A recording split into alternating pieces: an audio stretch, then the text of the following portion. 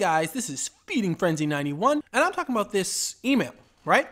Now, if you guys don't know, the Microsoft and FTC trial is going on, basically about Microsoft trying to acquire Activision Blizzard, and they had to release a bunch of stuff, and they released an email from 2019 from Matt Booty to Tim Stewart. Okay, I'm not going to read the whole email, but in the email, he does point out basically that they're in a very unique position to be able to go spend Sony out of business. Now, I'm not sure if he meant that literally. And guys, I'm not taking a side here. I'm just going to say that now. I understand that sometimes my biases do get in the way probably of when I'm doing of objectivity, I guess.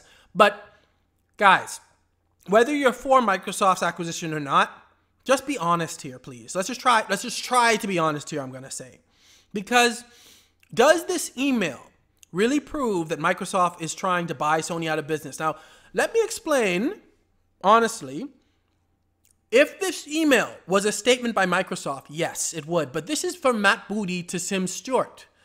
There's no evidence as far as I know that they actually, Microsoft that is, went along with this and said, this is the plan we're going to do. There's no evidence with that.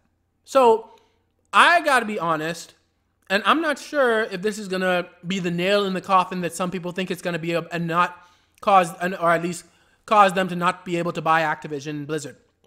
I'm just saying, because this is Matt Booty basically making this, I don't want to call it a suggestion, but he's basically telling them what position they're in. And like at the end, he points out that Sony's basically the only competition for Game Pass. Yeah, he ain't even mentioned Nintendo. Like, Nintendo is really the child playing without a care in the world, basically, while Sony and Microsoft are busy trying to one-up each other, okay?